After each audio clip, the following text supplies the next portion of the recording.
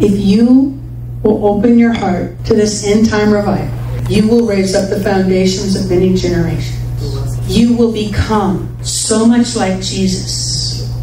You will think like Jesus. The devil won't be able to touch you. Not with a thought. No.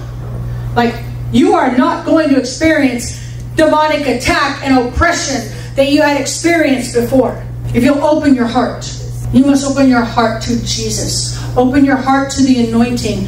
Let the anointing come in and remove and refresh and rebuild and heal and deliver and empower you to be the person you're supposed to be this side of heaven. On the earth, where you can be so heavenly minded, you will be of a lot of earthly cut. Amen. Amen. Amen. This is what God wants in this end time revival.